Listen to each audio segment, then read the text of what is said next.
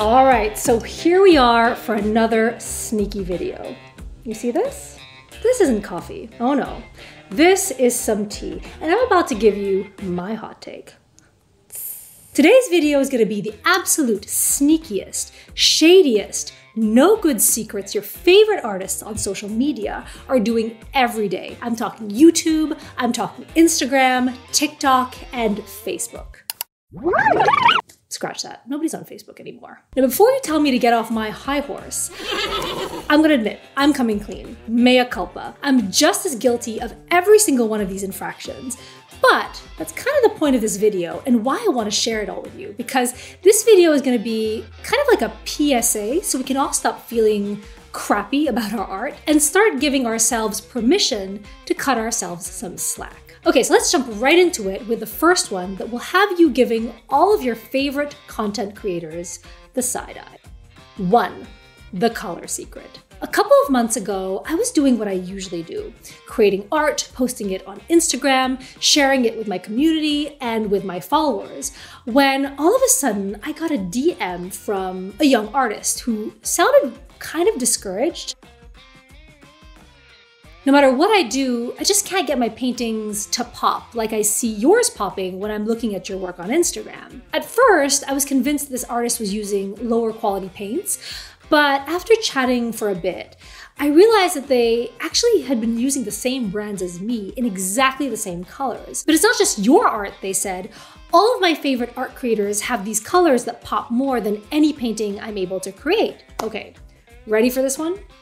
Here's the deal. Color correction. Well, isn't that cheating, Margot?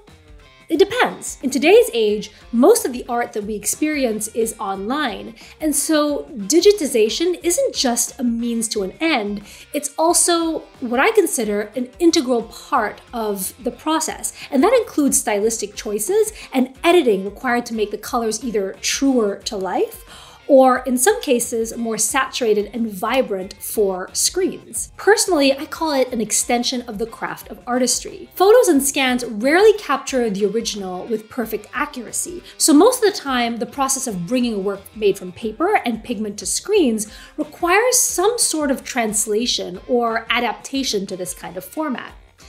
And to be honest, once we enter the digital world, it's kind of at the artist's discretion as to how much they want to tweak the original. This is true for static art like paintings, but it's also true for videos. Here's what this video looks like without any post-production to brighten it up. The colors are a little bit off. It's possibly a little bit too dark. It's just not as enjoyable to look at, and definitely doesn't look like what it would look like if you were standing in this room right next to me. Don't just take my word for it. I mean, look to Hollywood and see the color effects they apply to a movie like The Matrix versus a Wes Anderson movie. I don't personally think it's cheating if you're using editing as a tool to transform or to elevate what you create. And furthermore, if you're gonna produce your artwork for any kind of print job, you sure as hell will want to take color correction and color management seriously. But that's an entirely different topic for a whole other video. So next time you see yourself wondering how on earth your favorite artists got their colors to pop so much on their latest Instagram post, or how your favorite influencer has the most amazing tush, just remember that things aren't always as they seem. Okay, now we're on to the second sneakiest art creator secret of all time. This one I think will be controversial, and yet I really strongly feel that it shouldn't be. Just because someone is a teacher doesn't mean that they are above you. Just because someone has 100,000, 200,000, a million followers doesn't mean that their art is more valuable than yours. And just because someone sells their art for X amount of money, it doesn't make their art better than yours, because art isn't measured in that way. So we're kind of at a weird period in history where most artists are sharing their work on platforms like Instagram, TikTok, YouTube, and we're able to get real-time responses on what we create by family, friends, fans, you name it. And that is so different to how artists used to create and share their work for centuries.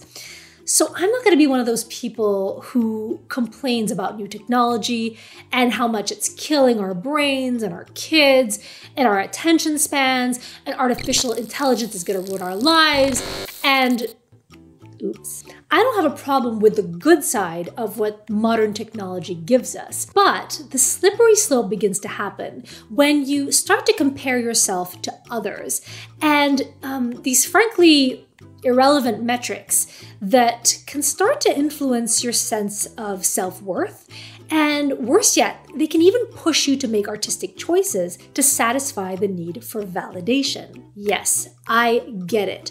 Getting likes and comments or approval from people is so satisfying and validating, but validation doesn't really have a purpose other than serving your ego. Think of it this way. A person picking their nose can get 1 million likes. Or a tiny hamster eating a miniature burrito. That's so cute. Like. But just because a post has 200,000 likes, does that actually make it thoughtful, inspired, and compelling? I don't know. Who am I to judge? This can be shelved on the eternal what is art debate. And all I can tell you is that, in my opinion, art should be internally motivated instead of externally. And I know this may sound like such a no-duh kind of thing, but I feel like more and more now in this day and age, we kind of need a little reminder of that. All right, and we're down to my last sneaky secret. This is going to be another controversial one, and I am so going to attract the angry mob with pitchforks for this one. So let's just get it over with. So I feel like especially in places where there's educational content, so teachers, online, and in person, YouTube tutorials, books, a lot of people drum up technique like it's the only thing you need to master in order to become a good artist. And I see so many new artists fall into the trap of wanting to get things done right. And I get it. You want to do a good job, you want to improve, you want to be a real artist. And in order to feel like you're doing it right, you may find yourself gripping your paintbrush. Your knuckles are turning white because you're putting all this pressure on yourself to have good technique. Technique. Drills. Control your water. Control your color scheme. Are you getting stressed yet? I know I am. And here's where I think things go off the rails. I don't think that the ultimate goal of becoming a great artist should be all about becoming a technical genius. Yes, technique is important. I mean, I didn't bother getting a fine arts degree to say technique doesn't matter at all. But what I'm saying is that technique is just a tool, a means to an end. And we often forget what that end should be. And many, not all, but many teachers talk about technique as if that's the finish line to this race.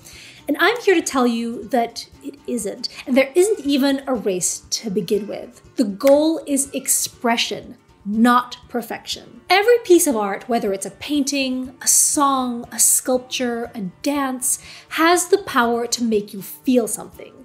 Joy, sadness, stillness, fear, emotion. It's not about how many brushstrokes you can fit on a canvas or the specific ASTM rating of your paints. It's about delivering a human experience. Think about your favorite art by your favorite artist or your favorite song of all time. Why do you love it? I'm pretty sure it's not because of how many scales the pianist, practiced or did during the piece. It's about the feeling, the human experience that it brings out in you. So technique is just the language to get you there. You need it to be understood, but it's not the whole story. And if all you do is obsess over spelling and grammar, you'll forget that you actually have a story of your own to tell. So my advice to you would be, yes, of course, continue learning and sharpening your technical language, but follow your gut too.